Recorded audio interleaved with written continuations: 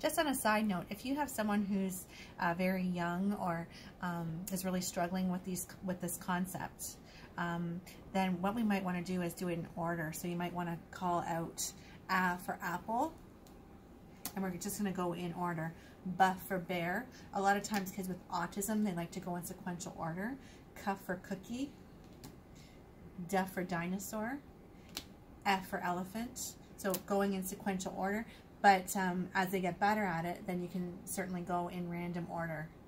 And sometimes what I might do is maybe go up to here sequentially, up to N.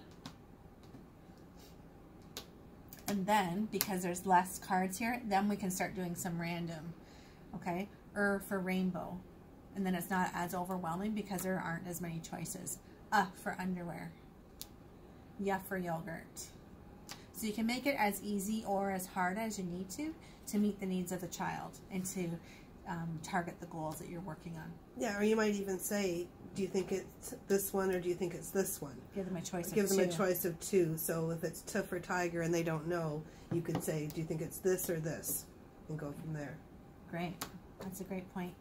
Mary Jane, can you just talk a little bit about the vowels? We have the vowels going down in one line. And then on our hardboard, we've actually made the vowels just a little bit of a different color, just to really emphasize how important those short vowels are. So it always is in order. So the vowels are easy to find. And the short vowels are so close in auditory frequency.